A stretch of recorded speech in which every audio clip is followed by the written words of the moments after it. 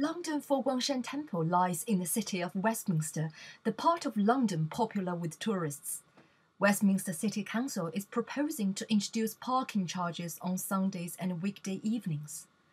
A service is held in the temple every Sunday, and Buddhist practitioners need to bring children and the elderly by car. Worships at local churches likewise need to drive to their Sunday services. Recently, a peaceful demonstration took place outside the Westminster City Council against the abolition of the free parking on Sunday. Of 200 delegates and members from religious groups, 30 were from BLIA and YAD. They were waving banners and hoping to communicate public opinion on the matter in a mild and reasonable way that expressed the concepts of humanistic Buddhism, oneness and coexistence. BLTV, London.